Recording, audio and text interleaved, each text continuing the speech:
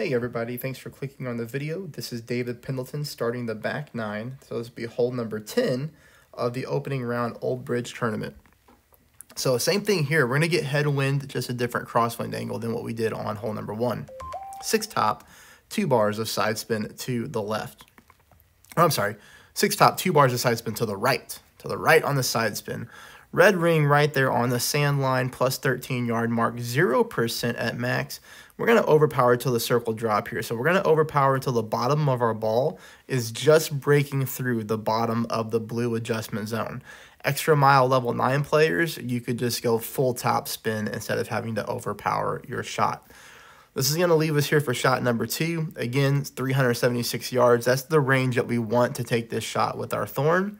I want you to try it 20% at max. This is super disappointing for me here that I did not drop this shot. Maybe I should have spent one more practice token getting this one dialed in, but I thought that I had it. So 6 back, 1 bar of side spin to the left.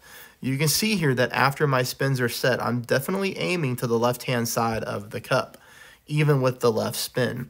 I still miss this shot to the right. Like I said, I should have gone one more practice token and learned from this right here, hopefully, but you know, that's why I play first and you watch, so you can learn from my mistakes and you can learn from my drop shots as well.